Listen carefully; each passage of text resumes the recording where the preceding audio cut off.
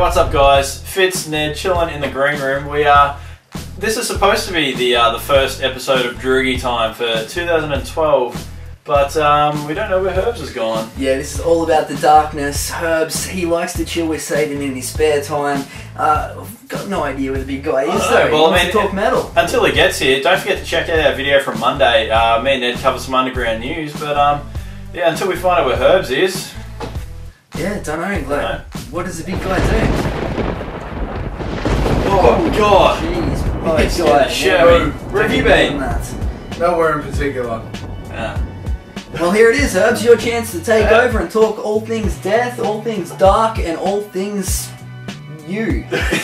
Smelly. You better zip your lips because it's my time now, bitches. Done. Alright, first up, Soundwave Festival, as we know, is kicking off in high gear right now. Some amazing acts on that. Heaps of Roadrunner artists, go check them out. And also make sure you go check out the Roadrunner stall at each Soundwave venue as well. Heaps of free stuff. There, where's that damn coyote? Wiley? Found him. But, yeah. See, he could have been a comedian, man. He should have been a comedian, but except he went with this lifestyle. Yeah. Also, Black Sabbath have announced that they are cancelling their reunion world tour, largely due to Tony Iommi battling lymphoma. He was diagnosed about a month back. The band, however, are performing at this year's Download Festival at Donington in UK. The rest of the dates, however, will be what is being classed as Aussie and Friends. So some of the people on that are going to be including Zach Wild, Slash is going to make an appearance as well. So if you get a chance, if you're over in that area and get a chance to check them out, do it.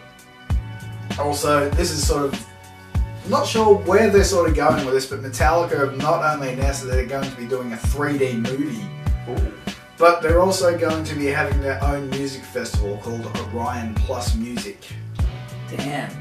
Sounds pretty crazy right there, Herbz. And of course, Soulfly bringing out a new album too. Soulfly. You're all over that or what? I'm all over that one like a rash. It's a disturbing image right Sorry, there. I just thought of that photo with him and Sam, sorry. That was a bad choice of words on my part. Get Out Enslaved, coming out fairly soon. You can actually pre-order through the Roadrunner website for your chance to get to win a signed ESP by Max Cavalier himself. I did see that. Yeah, check it out. Also, Slayer are actually working on their follow-up album to 2009's platinum-selling World Painted Blood. Slayer.net, all your info on that one. Sounds like my kind of album. Yeah, that's an album there for the whole family. Designated out. You can give copies to your mum, your grandma. Yeah, he's bought the shirt, so you better get it now. Yeah. Is that it? Bang the head. And that's all for this, so make sure, bang the head that doesn't bang. Bang it! Yeah! Oh, and you guys put pictures of me like that up again, I'll kill you. Peace!